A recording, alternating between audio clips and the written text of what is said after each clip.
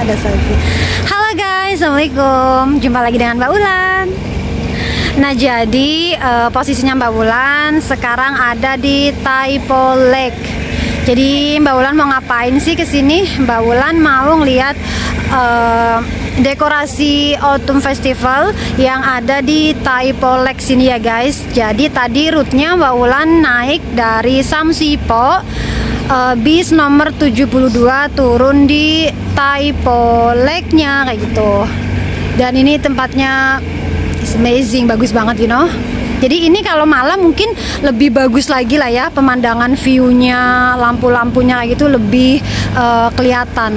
Kalau siang nggak begitu kelihatan ya lampunya, cuman masih oke lah. Jadi dekorasinya tuh sama lah ya, karena memang sedang memperingati Autumn Festival yang dimana ceritanya itu kayak Dewi Bulan gitulah ya. Jadi udah pasti ada bulannya, ada juga rabbitnya kayak gitu. Kenapa ada rabbitnya ataupun kelinci? Jadi ceritanya itu Dewi Bulannya itu dulu pergi bawa kelinci kayak gitu, kurang lebih seperti itu ya guys. Nah oke guys, jadi nggak perlu lama-lama ya guys, let's check it out seperti apa pemandangannya dan kira-kira rame orang apa enggak. Let's go. Alright guys, jadi di belakangnya Mbak Wulan itu udah kelihatan ya bulannya tuh di tengah-tengah lake-nya. Jadi ini tuh lake-nya inilah ya, nih danau kayak gitu loh, lake itu danau.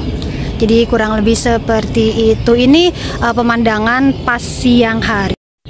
Nah jadi itu box-box yang putih sama yellow itu semacam kayak wish something, kayak kamu mau berdoa apa atau apa kayak gitu ya. Kamu bisa beli itu nanti di perumahan sana, di rumah-rumah sana itu, terus nanti ditaruh di lake-nya ini. Jadi ini lake-nya. Jadi ini dia danaunya, Taipo Lake-nya ini. Jadi itu bulannya itu kalau malam nanti bersinar, ada lampunya kayak gitu. Ini karena masih siang, jadi kurang lebih seperti itu.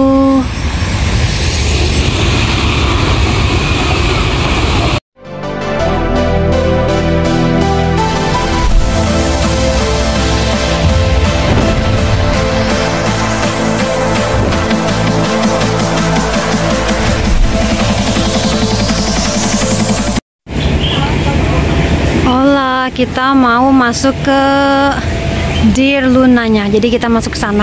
Kita mau ambil tiket dulu. Ini Lake House-nya tuh. Jadi ini Lake House-nya, dan kita harus ngantri tiket ke sana. Tiketnya, ngantrinya banyak sekali. Aduh, ngantrinya banyak banget.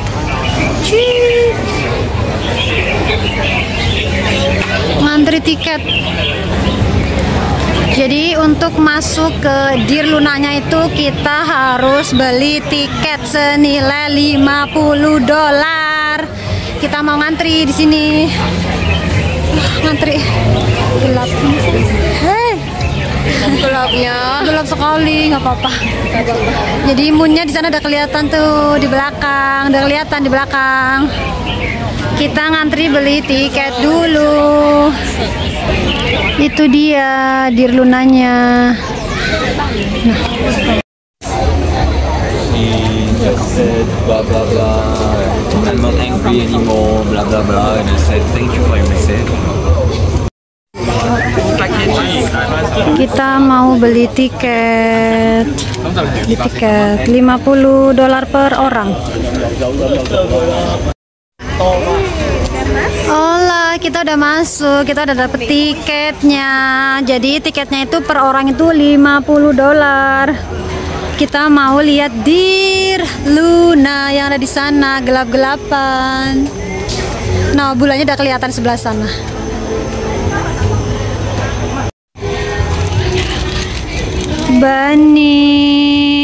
Bunny, I love Bunny very much.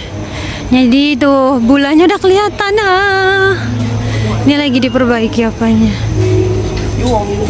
Bagus sekali. Rusak. Ini lagi diperbaiki. Bagusnya.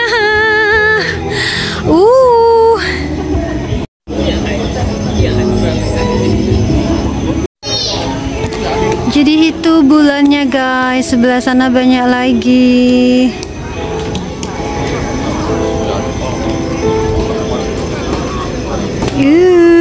Bagus sekali. Bani. Bagusnya. Ayo kita jalan lagi ke sana. Oh, kita bisa pegang itunya. Oh, kita bisa duduk di baninya juga. Oh, jadi kita nanti ngantri bisa masuk ke sana. Ini bulannya. Masya Allah, saya terharu, saya mau nangis. Saya mau nangis. Beat fast. Baninya itu. Bagus banget.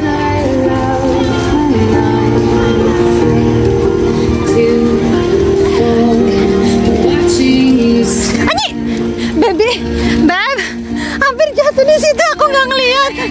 Nah, bagusnya.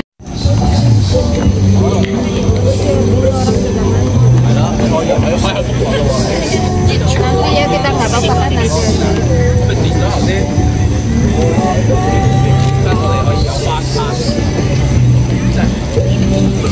Jadi ini di tengah-tengah lake-nya.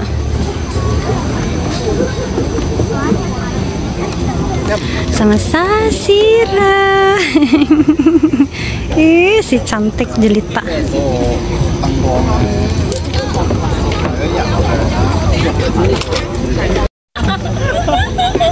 Botnya mau jalan.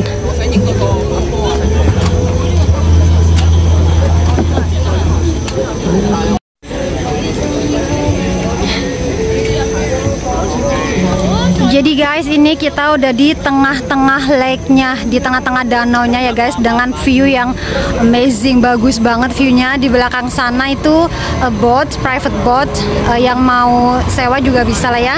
Terus di belakang sini itu Lake House-nya, itu Lake House-nya ya, kelihatan cantik banget, bagus banget. Bagus banget. Terus di belakang sana ada kelincinya ataupun rabbit dan bulan Luna.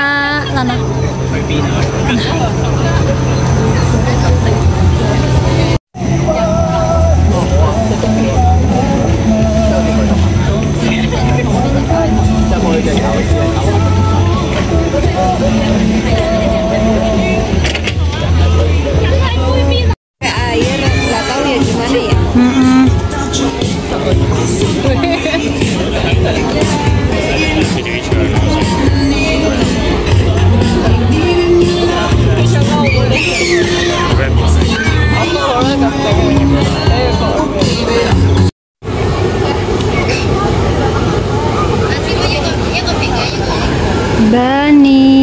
Bani lagi tidur.